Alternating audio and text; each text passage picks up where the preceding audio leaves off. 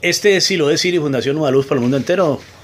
De visita en una casa de un artista, la arquitecta paisajista Rubifani Valencia del Carmelo, Cajibío, Cauca, quien se ha inventado pues esta casa carro, esta guala acá en Siloé, con placas originales, con luces, con retrovisores, con banderas de Colombia, con fotografías de la familia y sobre todo la comunicación, los Viper, los Nokia, lo que le llamamos las panelas. Toda esta idea fue sacada realmente de esta revista que hizo Letincel en un proyecto de la alcaldía de Cali, donde se recogía la memoria del territorio y la identidad. Y aquí nace pues la figura de la guala.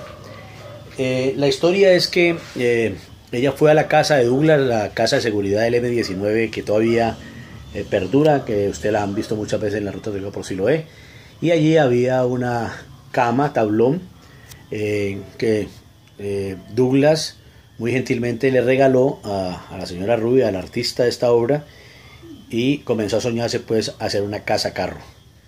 Y ahí fue consiguiendo más personas, el eléctrico, las personas que le ayudaron a conseguir las otras partes de la madera para poder hacerla, y fue al Museo Popular de Siloé por estos teléfonos para poder ir los Viper, para poderlo hacer parecer como si esto fuera una cama de la década del 80, del 90 o del 2000.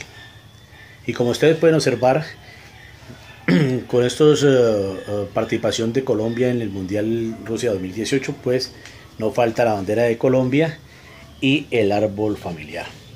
Entonces esta cama es realmente una obra maestra, una obra de arte de Rubifani Valencia, la arquitecta de Cajibío, y quien de alguna manera saca esa parte artística para mostrarle a la gente del mundo que puede dormir tranquilamente en un carro. Se le preguntó que por qué una guala, porque la guala es simbólica, es un símbolo de Siloé desde 1989, cuando nace pues el transporte público en la cooperativa de la Estrella acá en la Loma de Lleras.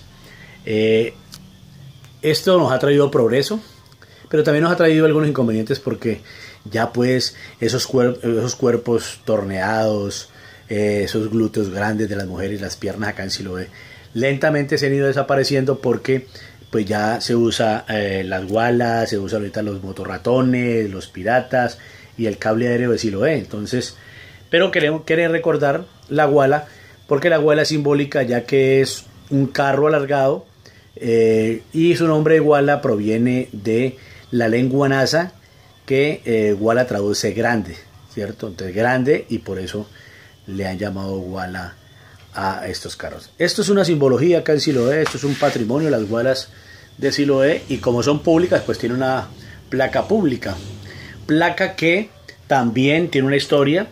El 17 de abril pasado, cuando hubo ese aguacero que mató a 2 abuelos acá en Siloé, que se les tumbó la casa, por el lado de la quebrada Guarrús bajó muchos elementos como colchones, camas, balones. Bueno, era increíble eso, y entre esos venía esta placa, y esta placa la recogió Raúl Gaviria de Ondarrul, y la tenía allí en el taller, y la ha donado pues para esta obra majestuosa de la guala de Siloé. La guala de Siloé, la gualacama de Siloé, es importante que nos refresca la historia, la memoria e identidad de nuestro territorio. Siloé City, Fundación Nueva Luz para el mundo entero. Una felicitación para el artista Rubifani Valencia.